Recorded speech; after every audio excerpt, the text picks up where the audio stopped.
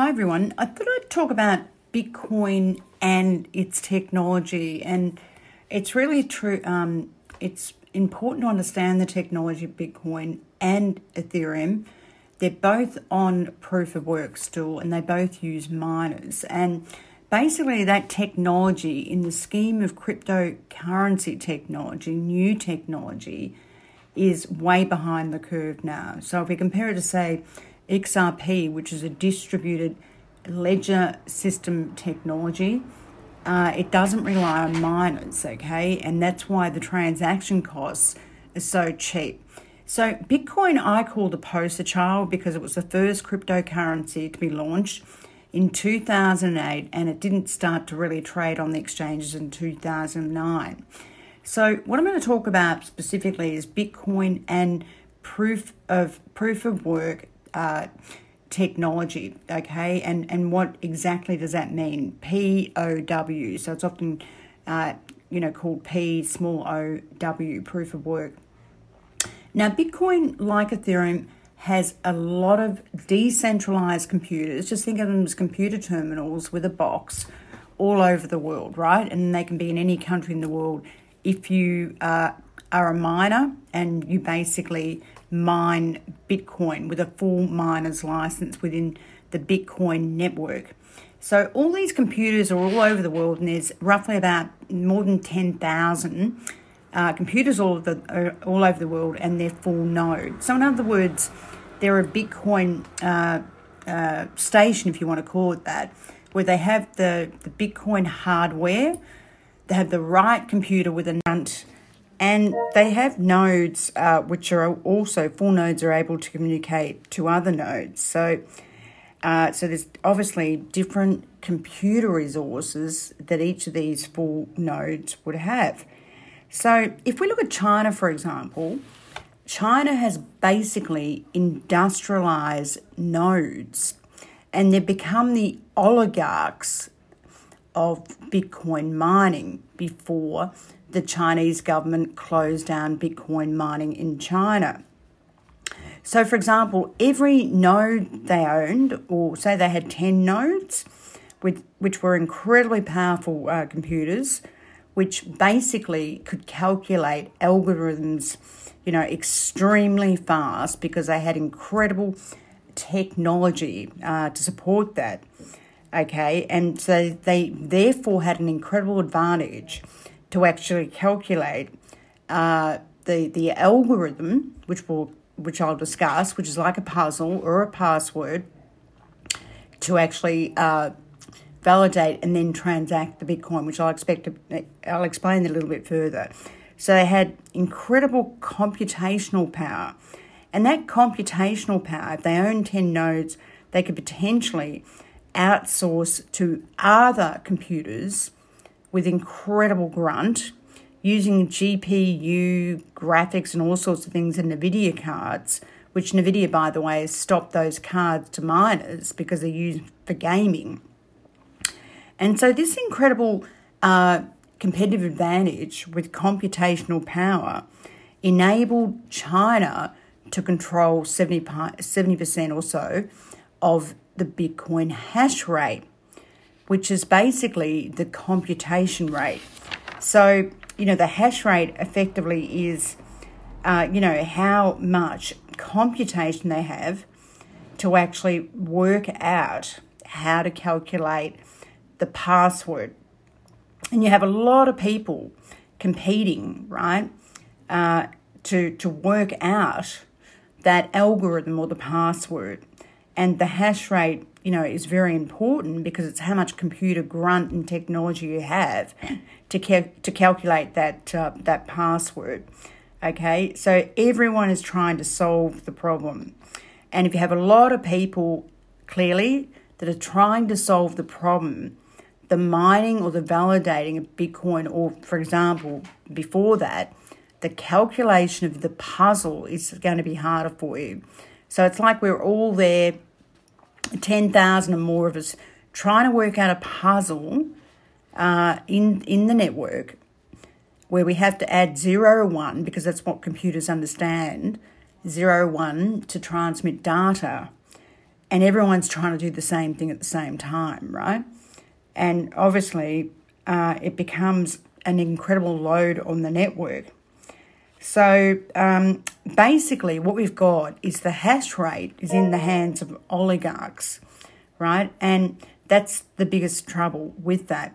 So, effectively, because now China has got rid of the miners, it's basically the decline of the proof of work hash rate oligarchs, okay? And that's what we saw in China, which, effectively was against the whole, ideology of Bitcoin.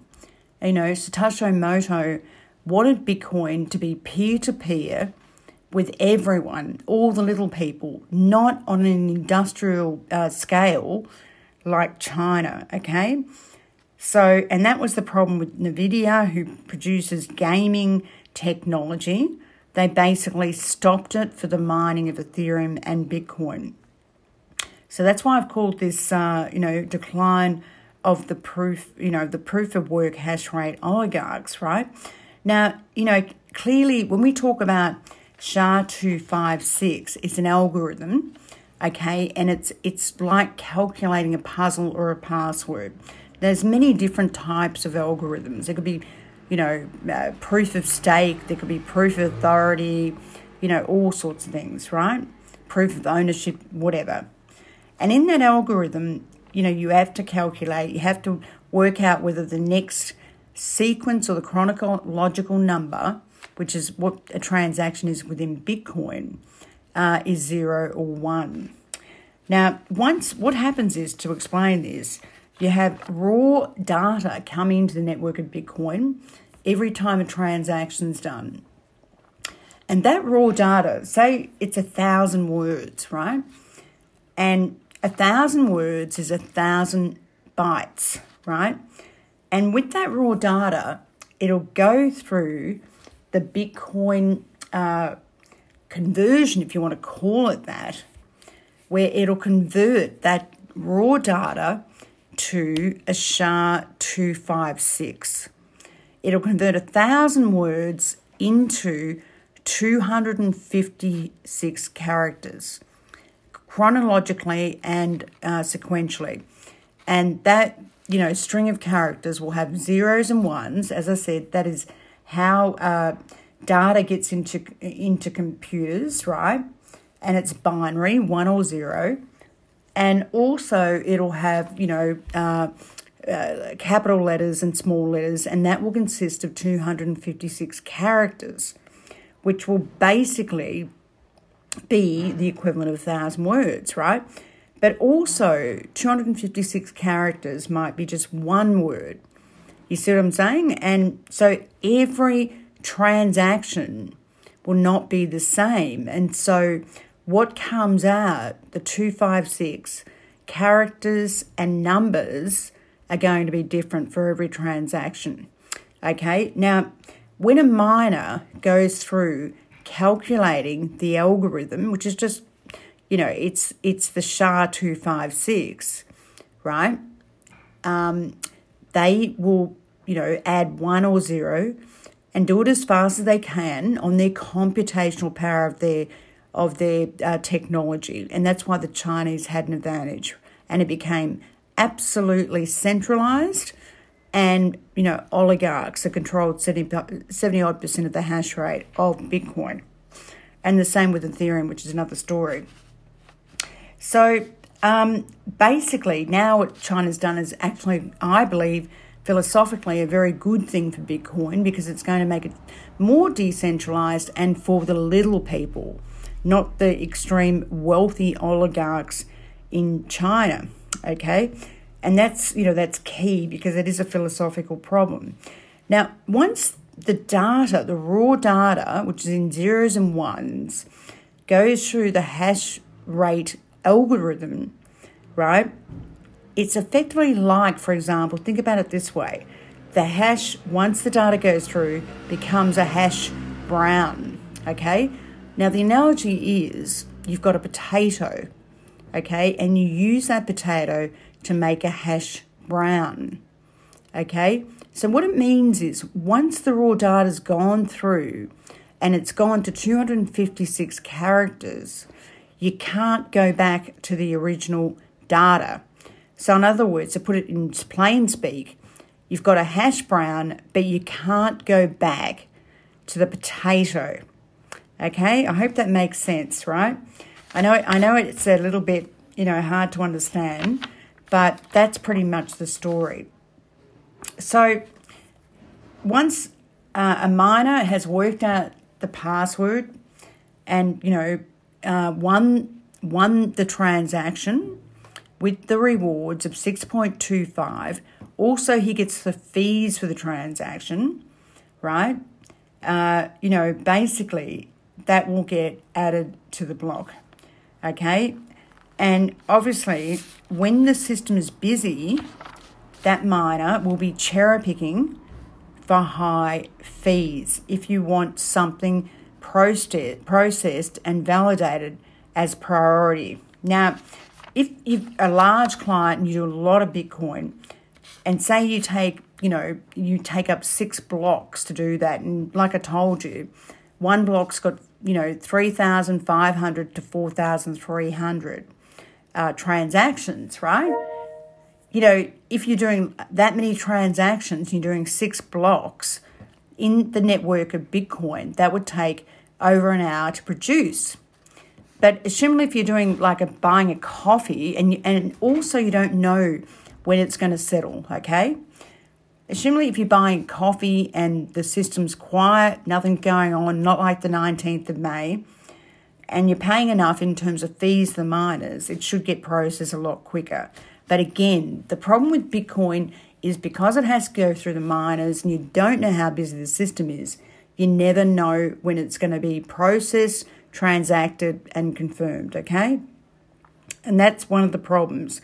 So that's why Bitcoin itself is a storage of value, because you can't really use it because you never know when it's going to settle, okay? And on small transactions, it's very expensive because the Bitcoin fees has a set rate. And obviously, as the system gets busier and busier, that set rate goes up, okay, higher and higher. Now, the blockchain itself is basically debits and credits, like an old, accounting ledger, if you want to call it that. You got money, coin coming in and coin going out, okay? So, but in saying that, everything's represented in a one record, right, in terms of the SHA-256. Now, you could have millions of transactions coming in and out. And the beauty of this system of Bitcoin, its technology is unbelievable. Because what Nakamoto created was just incredible. But he always wanted to be peer-to-peer, okay?